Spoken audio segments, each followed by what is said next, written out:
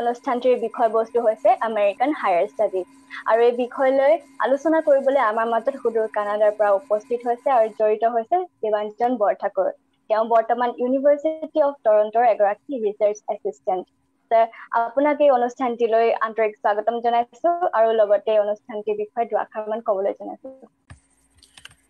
So প্ৰথমতে আমি primary এডুকেশ্যনৰ কথা আমি পাতিব পাৰো। তাতো আমাৰ দৰে আমাৰ যেনেকৈ ভাৰতত আমি ক্লাছ 12 লৈকে পঢ়িব লাগে, তাতো ক্লাছ 12 লৈকে পঢ়িব লাগে আৰু তাতে এলিমেণ্টাৰী স্কুল বুলি কয় যেতিয়া ল'ৰা ছোৱালীবোৰে স্কুলিং আৰম্ভ কৰে, তাৰপিছতে তেওঁলোক ছেকেণ্ডেৰী স্কুললৈ যায়। ছেকেণ্ডেৰী স্কুলৰ এক second Okay, the secondary school of like it consists middle school, that junior school বুলি কোৱা হয়, আৰু যে তোমাৰ এটা হাই স্কুল থাকে। তো তোমাৰ মানে হাই স্কুলটো হৈছে মানে গ্ৰেড 12 লৈকে পঢ়িব পাৰে। তাৰ পাছত after grade 12 so they can go to colleges or universities, তো সেইটো হায়াৰ এডুকেশ্যন হৈ যায়, যেটোৰ ওপৰত আমি আজি অলপ ফ'কাছ কৰিম। তো মই চ'ৰ্চটো দি দিছোঁ, ষ্টাডি USA পৰা মই কিছুমান ইনফৰমেশ্যন লৈছোঁ। এতিয়া যদি আমি লেভেল অফ ষ্টাডিটো চাওঁ, প্ৰথমতে আহিব আণ্ডাৰ গ্ৰেজুৱেট ষ্টাডিজটো। মই আণ্ডাৰ গ্ৰেজুৱেট যিহেতু বাহিৰত কৰা নাই, তো মই জাষ্ট ইণ্টাৰনেটৰ তথ্যৰ পৰাহে ক'ব পাৰিম, মোৰ কোনো পাৰ্চনেল এক্সপিৰিয়েঞ্চ নাই। যি নহওক, প্ৰথম it typically takes about 4 years to earn a bachelor's degree. আমাৰ নিচিনা একেই, সাধাৰণতে আমাৰ ইঞ্জিনিয়াৰিং কৰিলে 4 বছৰ পঢ়িব লাগে বা কেতিয়াবা 3 বছৰ পঢ়িব লাগে যদি আমি BA বা BSc কৰোঁ। তাৰপিছতে ইয়াতে এটা কথা, এটা আমেৰিকাত কিছুমান কমিউনিটি কলেজ থাকে আৰু নহ'লে 4 বছৰ ইউনিভাৰ্চিটি নহ'লে কলেজত পঢ়িব পাৰে। আৰু এটা ইণ্টাৰেষ্টিং কথা ইয়াতে, so your first 2 years of study you will generally be required to take wide variety of classes in different subjects commonly known as prerequisite courses like literature, science, social science, arts, history and so forth. So এইটো এটা interesting কথা মই দেখা পালোঁ যে ইয়াতে যেতিয়া under grade ষ্টুডেণ্টজনে ভিন্ন ভিন্ন বিষয় পঢ়িবলৈ সুবিধা পায়। এনেকুৱা নহয় যে ইঞ্জিনিয়াৰিঙৰ ষ্টুডেণ্ট এজনে অকল ইঞ্জিনিয়াৰিঙৰ ছাবজেক্টে পঢ়িব, তেওঁৰ কাৰণে তেওঁ আৰ্টছৰ ছাবজেক্টো পঢ়িব, তেওঁ ইতিহাসো পঢ়িব অলপ অলপ, আৰু তেনেকৈ আৰ্টছৰ ষ্টুডেণ্ট এজনেও মন গ'লে কম্পিউটাৰ চায়েন্স পঢ়িব পাৰে। চ' এই যে এই ভেৰাইটিটো দিয়া হয়, চ' এইটোৱে মই ভাবোঁ বহুত এটা মানে সুবিধা কৰি দিয়ে ছাত্ৰ ছাত্ৰীক। তাৰপিছত তেওঁলোকে মেজৰো ল'ব পাৰে, যেনেকৈ আমাৰ ইয়াতে লোৱা হয়। চ' এইটো it's a specific field of study in wish your degree is focused. For example এটা দিছোঁ মই, যেনেকৈ U can tech major in mathematics, then U learn A bachelor of mathematics, bachelor of arts in mathematics. এইটো আমাৰ সৈতে এইটো প্ৰায় একেই। তাৰপিছত আহিলে এইটো বেচেলাৰ্ছ এডুকেশ্যন। যদি তুমি মাষ্টাৰ্ছ কৰিব হয়তো যদি যোৱা, তেতিয়াহ'লে first of all U have to right GRE, that is graduate record examination. এইটো অকল আমেৰিকাৰ কাৰণে। যদি ইউৰোপৰ ফালে যোৱা তেতিয়াহ'লে অকল টফেল বা যিটো IELTS এইকেইটা দিলে হ'ল। আৰু যদি বিজনেছ স্কুলৰ বাবে GMAT দিব লাগে, আৰু মেডিকেল স্কুলৰ কাৰণে MCAT নামৰ এক্সামটো দিবলগীয়া হয়। So মইতো লিখিছোঁ ইয়াতে, the majority of master's program is spent in classroom study and a graduate student must prepare a long research paper called a master's thesis to complete a master's project. তো কেতিয়াবা কি হয়, মাষ্টাৰ্ছ প্ৰজেক্টটো thesis based হয়, আৰু নহ'লে কেতিয়াবা just এক্সামে দিব লাগে, কোনো থেচিছ মানে ছাবমিট কৰিব নালাগে। কিন্তু বেছিভাগ থেচিছ বেছডে হয়। তাত তুমি এখন 2 বছৰ মূৰত এখন থেচিছ লিখিব লাগে, এণ্ড দেন ডিফেণ্ড কৰাৰ পিছত you get your masters degree.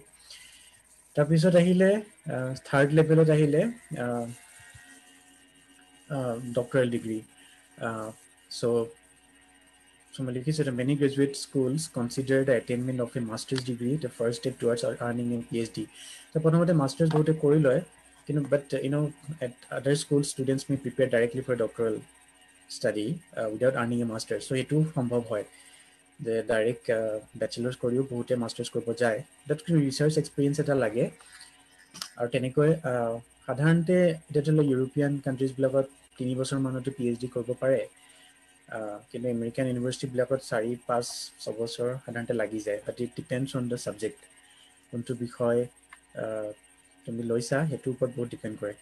আৰু তাৰপিছতে আহিব students have to pass A qualifying examination date officially এডমিটছ candidates to the PhD programme.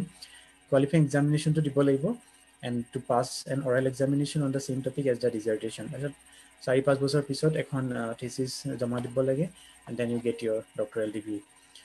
চ' এই মই শ্লাইডখিনি এইখিনিয়ে আছে। তাৰপিছত এটা কথা কওঁ যে যদি বেচেলাৰেট কৰিবলৈ যদি আমেৰিকা বা কেনেডাটো হয়তো একেই হ'ব, কিন্তু মই আমেৰিকাত যদি যাব বিচৰা হয় তেতিয়াহ'লে চেট নামৰ স্কলাষ্টিক এপ্টিটিউড টেষ্ট এক্সামটো দিব লাগিব। আৰু যদি মাষ্টাৰ্ছ লেভেলত যাবলগীয়া হয় যোৱা হয় তেতিয়াহ'লে GRE, TOEFL বা IELTS এইকেইটা এক্সাম দিবলগীয়া হয়।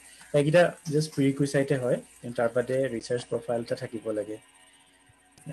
প্ৰিপেয়াৰ ঠিক তেনেকৈ প্ৰিপেয়াৰেশ্যন বুলি নহয়, কিন্তু তুমি জানিব লাগিব মানে কোনখন ইউনিভাৰ্চিটি তুমি এপ্লাই কৰিব বিচাৰিছা, কোনজন প্ৰফেচাৰৰ লগত তুমি কাম কৰিব বিচাৰিছা, আৰু সেই লৈ পেলাই তুমি অকণমান তেওঁলোকৰ ৰিচাৰ্চবিলাক পঢ়িব লাগিব আৰু নিজৰ ৰিচাৰ্চ বেকগ্ৰাউণ্ডটো তুমি বনাব লাগিব।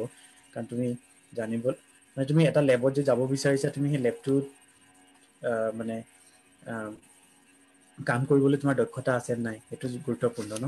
আৰু সেইটোৱে যদি দক্ষতাটো আছে তেতিয়াহ'লে ইমান অসুবিধা নহয়। যে যিকেইটা বিষয় মোৰ ভাল লাগে সেইকেইটা মই দেখিলোঁ বাহিৰত বেছি স্ক'প আছে আৰু বাহিৰলৈ যাবলৈও মন আছিলে, আৰু সেইটো এটা কাৰণ।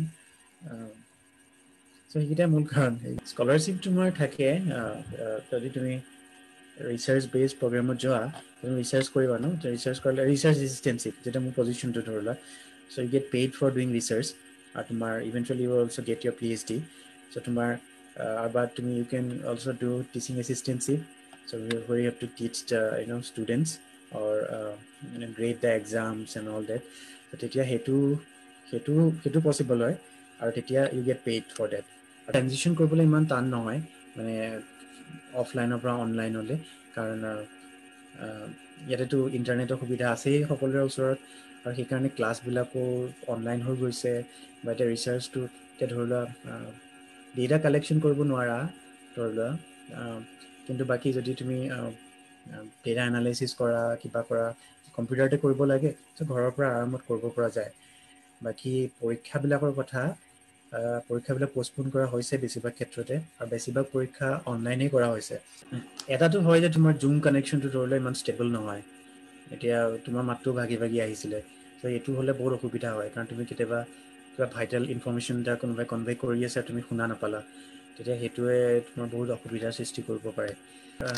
আৰু যিটো এটা হয় যে যিটো আমাৰ শ্বেডিউলটো ৰাইট, সেইটো শ্বেডিউলটো আমি এতিয়া এটা ঘৰৰ পৰা কাম কৰা যিটো অভ্যাস সেইটো এটা আমাৰ নাই। এই কলেজ যাওঁ ধৰি লোৱা, কলেজত পঢ়াৰ এটা হেৰি হয় ন, কিন্তু সেইটো অভ্যাসো আনিবলগীয়া হৈছে। এতিয়া বহুতে এলাহ কৰা হয় ধৰি লোৱা, ঘৰতে কাম কৰিব মন নাযাবও পাৰে। তো সেইবিলাকো আমি অলপ মানে সেইটো বাৰু গোটেই পৃথিৱীখনেই চেঞ্জ হৈছে লাহে লাহে, এডাপ্ট কৰিবলগীয়া হৈছে। চ' মষ্টলি এইটোৱে অসুবিধা যে ইণ্টাৰনেট কানেকশ্যনটো কেতিয়াবা আনষ্টেবল হয়, আৰু এইটো চবতে, এইটো ইয়াতে হওক বা ভাৰততে হওক, চ' সেইটোতো উপায় নাই। কিন্তু আই মিন তুমি দেখিবা ইউজুৱেলি আমি কিন্তু পঢ়োঁতে like it was mostly classroom based for higher studies, and also' for if U R ৰিচাৰ্চাৰ U have to গ' to the lab and do the research.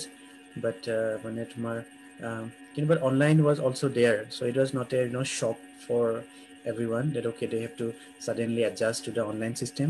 That is not true, because it was already there, but it was not that widespread. It was mostly classroom based. About those Coursera, Udemy and all those platforms, I think সেইবিলাক তোমাৰ already আছিলেই, that you can take degrees from the universities through online courses, so that was already there. So it was not a huge shock for the people in US. Higher এডুকেশ্যনত মানে মই যিমান দূৰ জানো ধৰি লোৱা professor পাবলৈ বহুত টান হয় পজিশ্যনটো ল'বলৈ, আৰু তাৰ কাৰণে বহুত বছৰৰ পষ্ট ডক্টৰেল ৰিচাৰ্চ লাগে বা তেনেকুৱা ৰিচাৰ্চ বেকগ্ৰাউণ্ডটো লাগে। আৰু ইভেন যেতিয়া এজন প্ৰফেচাৰেও বহুত তোমাৰ ৱেবিনাৰ্ছবিলাক বা ৱৰ্কশ্বপ চেমিনাৰ্ছবিলাক এটেণ্ড কৰি থাকিব লাগে, নিজকে আপ টু ডেট কৰি ৰাখিব লাগে, আৰু তেওঁলোকৰ এটা টেনিয়ৰশ্বিপ বুলি থাকে যে ৰেকৰ্ডটো ভাল হ'লেহে তেওঁলোকে প্ৰমোশ্যন পায়। তো সেইবোৰ কথা থাকে আৰু সেইফালৰ পৰা আৰু তেওঁলোকৰ ষ্টুডেণ্ট তেওঁলোকৰ মানে টিচিং ৰেকৰ্ডটো ইভেলুৱেট কৰা হয়। যদি ভালকৈ পঢ়োৱা নাই তেওঁলোকে বা ভালকৈ ৰিচাৰ্চ কৰা নাই, সেই বস্তুবোৰ ইভেলুৱেশ্যন কৰা হয় আৰু তেওঁলোকৰ কাৰণেও কৰ্মশালা থাকে।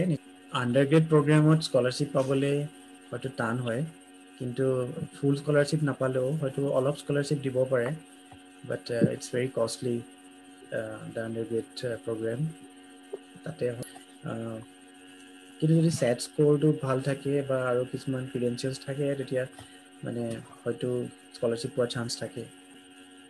কিন্তু অলপ টান হয় আণ্ডাৰ গ্ৰেডত পাবলৈ। Like you have to talk to your peers, you have to talk to your elders that okay what should I do, সেইটো সুধিব পৰা যায় আৰু be positive, you have to be positive minded। মানে যিটো ডাৰউইনিয়ান থিয়ৰী মতে এইটো কয় ন ছাৰ্ভাইভেল অফ দ্য ফিটেষ্ট, কিন্তু আৰু এটা কথা আছে যে ছাৰ্ভাইভেল অফ দ্য মানে যি এডাপ্ট কৰিব পাৰে ন, আই ডোন্ট নো কিটো ৱৰ্ড ইউজ কৰিম, কিন্তু যি এডাপ্টেশ্যনটো very important. I mean excuse দিটো লাভ নাই, এইটো চিটুৱেশ্যনটো চবেই আহিছে, চ' সেইটো কাৰণে যিমান পাৰি এডাপ্ট কৰিবলৈ চাব লাগে আৰু ষ্ট্ৰেছটো কমাই ৰাখিবলৈ বেলেগ টেকনিকো আছে। U can do exercise, U should গ' out or may be if U R staying inside year room then do exercise, do yoga, also' মোৰ নিজৰ ৰিচাৰ্চ এটা যে U should do breeding এক্সাৰচাইজেছ, it also' লৱাৰ্ছ your stress level. তাৰপিছত screen টাইমৰ এটা কিছুমান হেৰি থাকে ন, তোমাৰ তুমি চাব পাৰা তুমি কিমান সময় তুমি ইউজ কৰিছা, তুমি নিজকে এটা তুমি এখন নিজকে ক'ব পাৰা যে আজি মই এই সপ্তাহটোত মই ইমান ঘণ্টাহে ইয়াত কটাম, তেনেকুৱা কিছুমান ডিচিপ্লিন আনিব পৰা যায়।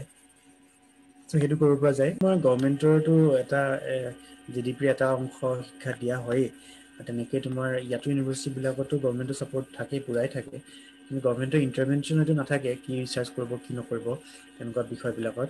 কিন্তু স্কলাৰশ্বিপ দিয়া হয়, বহুত অৰ্গেনাইজেশ্যন আছে তেনেকৈ, কিছুমান বেছিভাগ গভৰ্ণমেণ্টে হয় আৰু কিছুমান তোমাৰ প্ৰাইভেট থাকে। কিন্তু যথেষ্ট মানে ৱেষ্টাৰ্ণ কাণ্ট্ৰিজ তোমাৰ ৰিচাৰ্চ বিষয়টো বহুত যথেষ্ট গুৰুত্বপূৰ্ণ বুলি ভবা হয়। সাধাৰণতে স্কুলবিলাকতো ইয়াতে প্ৰাইভেট আৰু পাব্লিক দুটা আছে, কিন্তু পাব্লিক স্কুলতে ল'ৰা ছোৱালী পঢ়ায়, ধনী দুখীয়া, যিটো আমাৰ অসমত দেখা নাযায় বা ভাৰতৰ ক্ষেত্ৰত আমাৰ ধনী মানুহখিনি ধনী স্কুলত পঠায় বা দুখীয়া ল'ৰা ছোৱালীবোৰ চৰকাৰী স্কুলত যায়, সেইটো ইয়াত নাই। কিন্তু এইটোও আছে, প্ৰাইভেট স্কুলো আছে, কিন্তু পাব্লিক স্কুলৰ আন্তঃগাঁথনি ইমান উন্নত যে তাতে প্ৰাইভেট স্কুলত পঠাবলগীয়া নহয়। আৰু ইউনিভাৰ্চিটিবিলাক প্ৰায়ে পাব্লিক হয়, কিন্তু তথাপিও পৃথিৱীৰ চবতকৈ উন্নত বিশ্ববিদ্যালয় কিছুমান যেনে MIT, ব্ৰাউন ইউনিভাৰ্চিটি, সেইবিলাক প্ৰাইভেটো হয়, তথাপিও তাহাঁতিও ষ্টুডেণ্টক যথেষ্ট স্কলাৰশ্বিপ দিয়ে। আৰু তাত তুমি আণ্ডাৰ গ্ৰেড কৰিব গ'লে হয়তো পইচা বেছি দিব লাগিব, কিন্তু ৰিচাৰ্চ কৰিব গ'লে ইমান অসুবিধা নহয়। টো অকপতে এটা কথা স্বীকাৰ কৰিম যে আমাৰ যিটো ভাৰতীয় শিক্ষা ব্যৱস্থা, তাতে বিশেষকৈ ৰোট লাৰ্ণিং, যিটো মুখস্থ বিদ্যাটো যথেষ্ট গুৰুত্ব দিয়া হয়, যে তুমি বিষয়টো বুজাতকৈ কেনেকৈ পৰীক্ষাত নম্বৰ পাব পাৰি, কেনেকৈ প্ৰব্লেমটো অংককেইটা ছল্ভ কৰিব পাৰি, সেইটো বেছি গুৰুত্ব দিয়া হয়। কিন্তু ইয়াতে যিটো মই ক'লোঁ মানে, আৰু তুমি ৰিচাৰ্চ যদি কৰিব বিচাৰিছা তুমি বিষয়টো জানিবই লাগিব, বুজিবই লাগিব, তুমি তাতেতো আৰু উপায় নাই। সেইটো কাৰণে সেইটো প্ৰায়োগিক দিশটোত ইয়াত যথেষ্ট গুৰুত্ব দিয়া হয়, যিটো এটলিষ্ট মানে আণ্ডাৰ গ্ৰেজুৱেট লেভেলত আমাৰ ইউনিভাৰ্চিটিবিলাকত একেবাৰে দেখা নাযায়। আৰু এটা কথা মানে যিটো মই ক'লোঁ যে ইঞ্জিনিয়াৰিঙৰ ষ্টুডেণ্ট এজনে যদি ৰাজনীতি বিজ্ঞান সম্পৰ্কে ন্যূনতমো ধাৰণা নাৰাখে বা ইকনমিক্সৰ জ্ঞান একেবাৰে নাথাকে, তেওঁৰ জ্ঞানটো আধৰুৱা হৈ ৰ'ল, আৰু যিটো আমাৰ ক্ষেত্ৰত একেবাৰে দেখা যায়। কাৰণ মই নিজেও ধৰি লোৱা 4 বছৰ ইলেক্ট্ৰনিক্স পঢ়োঁতে কোনো ধৰণৰ নন টেকনিকেল পঢ়িবলৈ পোৱা নাছিলোঁ। এটা দুটা ক'ৰ্চ আছিলে ধৰি লোৱা ইকনমিক্স বা ধৰি লোৱা একাউণ্টেঞ্চি, কিন্তু তাৰ বাদেও তোমাৰতো বহুত ৰাপ থাকিব পাৰে। এতিয়াতো ইয়াতেতো গোটেইখন ইমান ধুনীয়া চাইক'লজি, ইমান ডাঙৰ এটা ভাষ্ট ফিল্ড বা নিউৰ' চায়েন্স, চ' তোমাৰ ব্ৰেইনত কি হৈ আছে এতিয়া আমি কথা পাতি আছোঁ, ত' সেইবিলাকোতো ৰিচাৰ্চৰ টপিকেই হয় বা পঢ়িবলগীয়া টপিকো হয়। কিন্তু সেই তেনেকুৱা টপিকবিলাক, ইণ্টাৰডিচিপ্লিন টপিকবিলাক একেবাৰে কম আমাৰ দেশত, আৰু থাকিলেও আৰু আমাৰ পৰিৱেশটো অলপ মানে ইম্প্ৰুভ কৰাৰ যথেষ্ট প্ৰয়োজনীয়তা আছে, মুকলি হ'ব লাগিব অলপ, যে নতুন নতুন বিষয় যাতে আমি আনিব পাৰোঁ আৰু ল'ৰা ছোৱালীক যাতে অলপ অপশ্যন দিয়া হয়। চবকে যদি আমি এটা এইটো কয় ন one size fit for all এটা ছিষ্টেম যদি কৰোঁ, সকলোৱে এটাই চোলাই পিন্ধিব লাগিব, তেনেকৈতো নহ'ব ন, সকলোৱে এটা চাইজটো বেলেগ বেলেগ থাকে। মানে অপশ্যনেল ছাবজেক্ট বহুত বেছি দিব লাগে, তোমাৰ যিটো ভাল লাগে তুমি সেইটো যাতে পঢ়িব পাৰা, আৰু তেতিয়া তোমাৰো আমনি নালাগে আৰু তুমি পৰীক্ষাৰ কাৰণে অকল নম্বৰ পাবলৈ পঢ়া নাই তেতিয়া। চ' সেইটো যথেষ্ট গুৰুত্বপূৰ্ণ, নহ'লে মৌলিক চিন্তাৰ বিকাশে নহ'ব আৰু নতুনত্ব নাহিব। ধন্যবাদ জনাইছোঁ আৰু এনাজৰীক আজি এই অনুষ্ঠানটোৰ এই কথাখিনি ক'বলৈ সুবিধা কৰি দিয়াৰ বাবে।